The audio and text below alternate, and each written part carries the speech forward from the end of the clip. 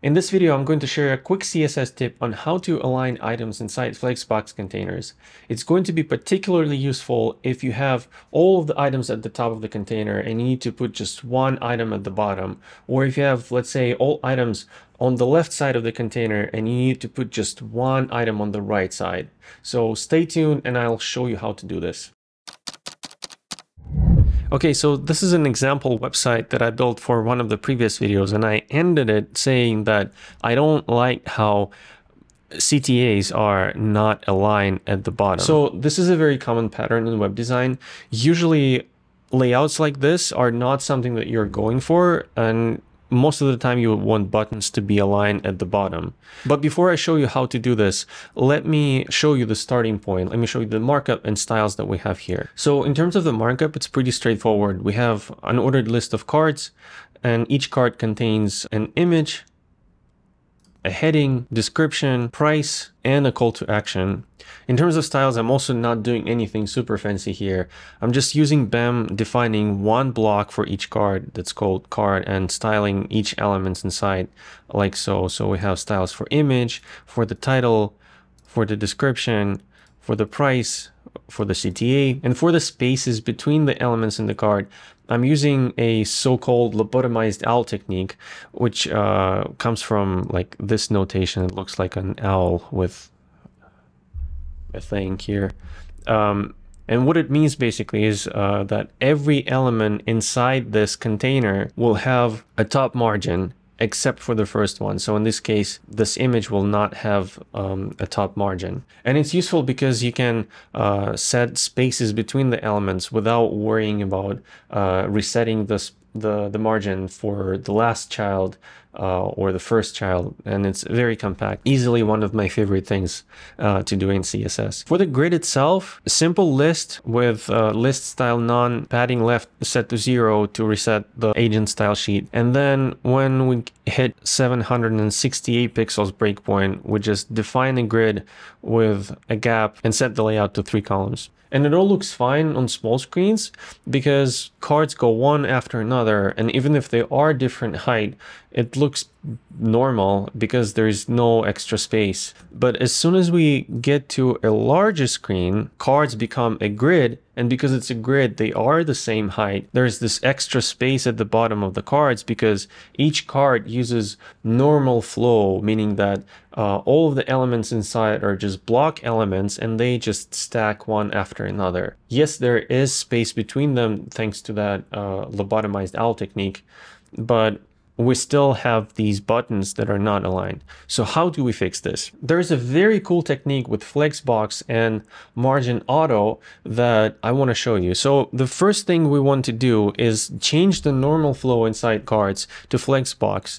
So let me go back here and define it inside the card component. So the first thing we need to do is add display flex to the card block, and it's going to break the layout because flex has flex direction row set by default.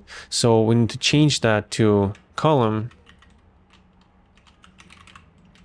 And the next thing we want to do is find the CTA.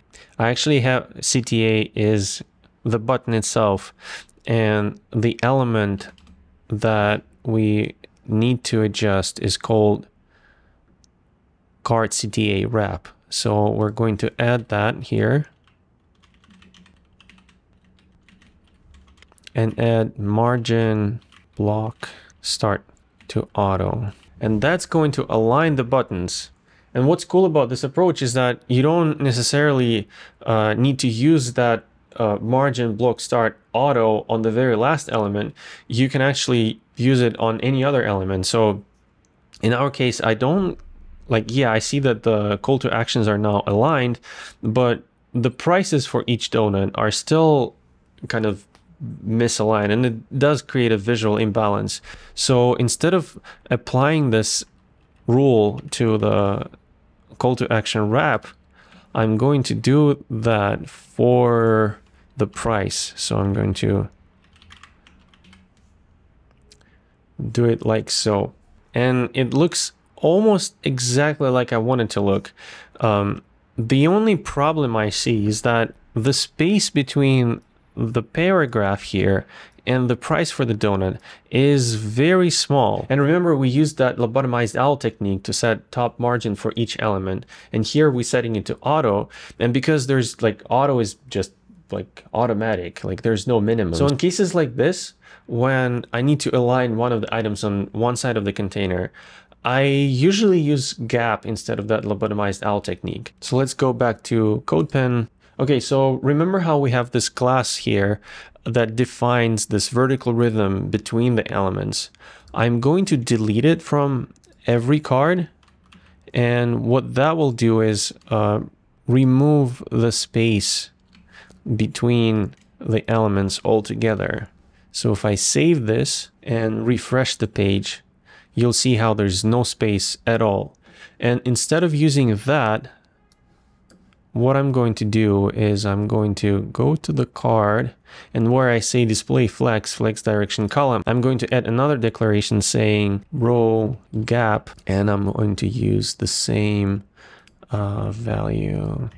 I think it was -2. That looked nice. Going to save that and refresh the page. And yeah, so now the prices are aligned, now the buttons are aligned, and we don't have this issue with missing space between the paragraph and the price. And if I open the inspector and enable this flex visualization, you'll see that we have gaps between the elements. And if I inspect, let's say, the first card, we'll notice that the price has margin auto that pushes it to the bottom of the container.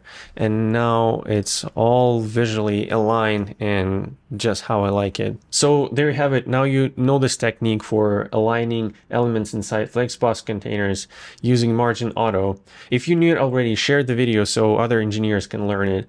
Or if you learned it today, like the video, subscribe to the channel. I have more videos like this coming in the future, and I hope you have a great day. See you soon.